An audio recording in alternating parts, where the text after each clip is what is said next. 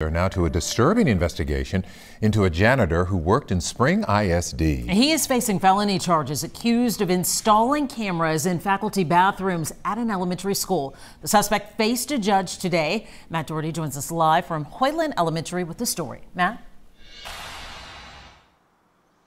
Tonight, Erik Carreon is not allowed near this school or any other one.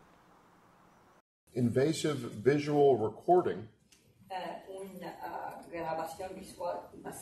in a bathroom or dressing room. And prosecutors say 41-year-old Erik Carreon was working here, Hoyland Elementary School, as a janitor when it happened.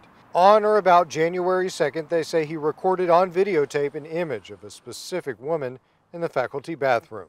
In court today, Carreon, who said he is a resident of the United States, refused the offer to be represented by the public defender and said his wife would be getting him a lawyer. According to court records, police say Carreon admitted to placing cameras in 2 different faculty bathrooms. Police say he recorded 2 different women using the restroom.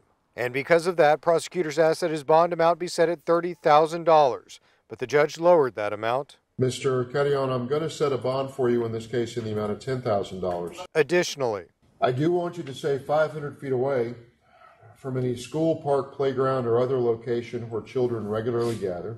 Tonight, when we went to the address of the home for Carreon listed in the court documents, a man spoke with us from behind the door, told us Carreon didn't live there and said it was private property. However, a neighbor told us Carreon does live there.